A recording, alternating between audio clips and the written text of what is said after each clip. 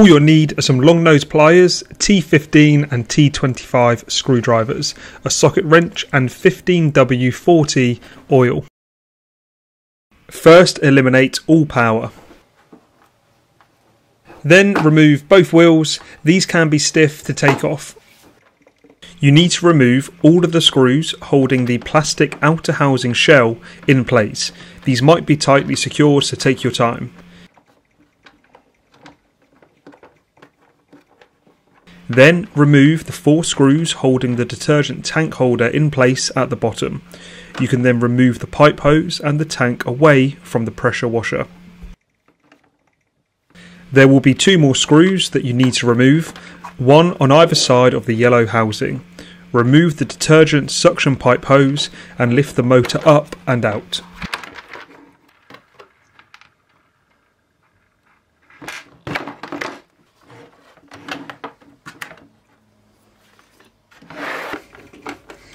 Now remove the screws on the plastic casing with your T15 screwdriver head.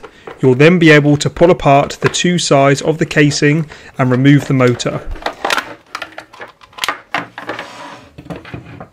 There are 4 T25 screws on top of the cylinder head which need to be removed. These can be extremely tight, so use a socket wrench to loosen them up and then use a T25 screwdriver to remove them fully. Be careful to keep the motor standing upright as you're removing all of the screws. If there's excess oil inside, it can drain out.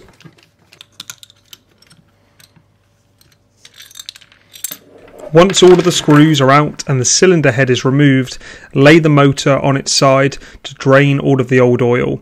We recommend using an old plate or an old bowl for this. Remove the 2 connectors at the bottom. Take a photo if needs be so you know which colour connector goes where later on. Then remove the switch unit from the side of the cylinder head as shown. To remove the O-ring seal, simply lift it away from the cylinder head. With your new O-ring seal, place it on the cylinder head as shown, ensuring that it's sat flush.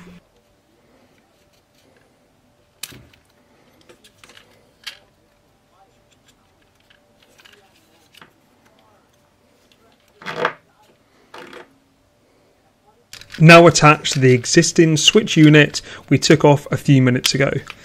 The brown wire connects to the connector below the text on the motor as shown. Then the black wire connects to the connector on the other side.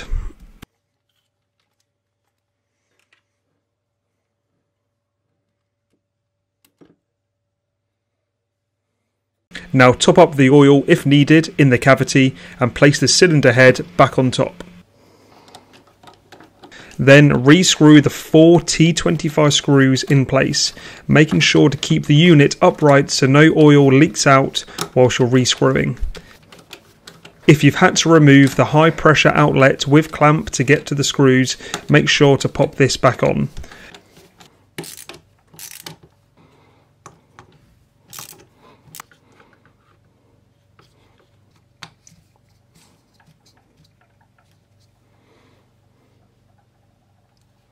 You can now put the unit on one side of the plastic casing as shown and then reattach the other side of the casing.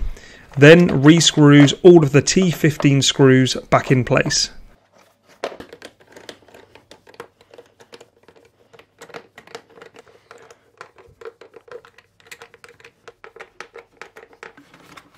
You can place the motor back in the casing and reattach the detergent suction pipe hose. Then pop the plastic housing back on. For this to attach securely and easily, you may need to unscrew the 4 screws with a Phillips screwdriver on the black casing at the bottom of the handle.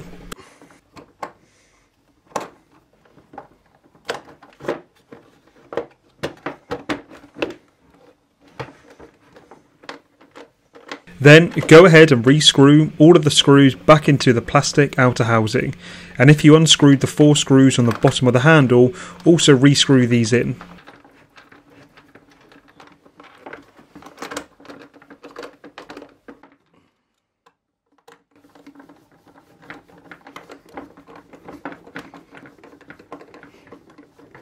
You can then reattach the detergent tank holder and re-screw the 4 screws in.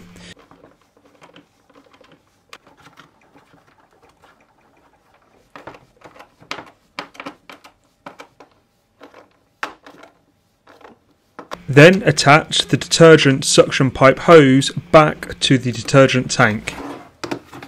Reattach the wheels,